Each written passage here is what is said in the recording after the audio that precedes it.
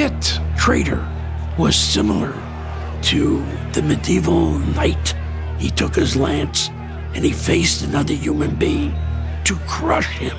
45-50! When I was a kid, I'd go down to the Chicago Mercantile Exchange and watch my father trade in the pits.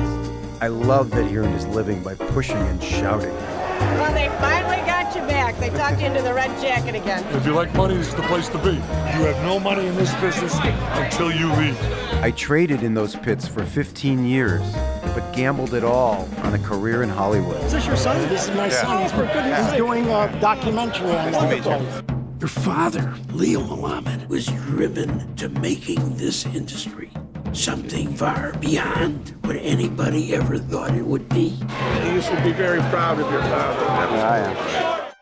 My oldest son, he's trying something brand new, which his old man didn't do. I just didn't want you to be blind that you can't make it there. I thought if you stuck around here, you'd have been chairman of the board.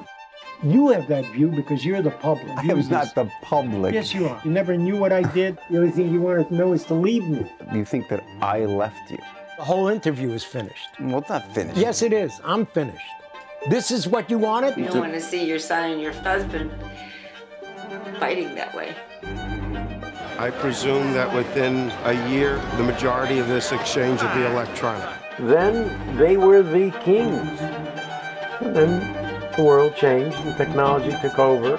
It's a very inefficient way of doing business. A major global economic slowdown. What happened in the world never would have happened in the open outcry system.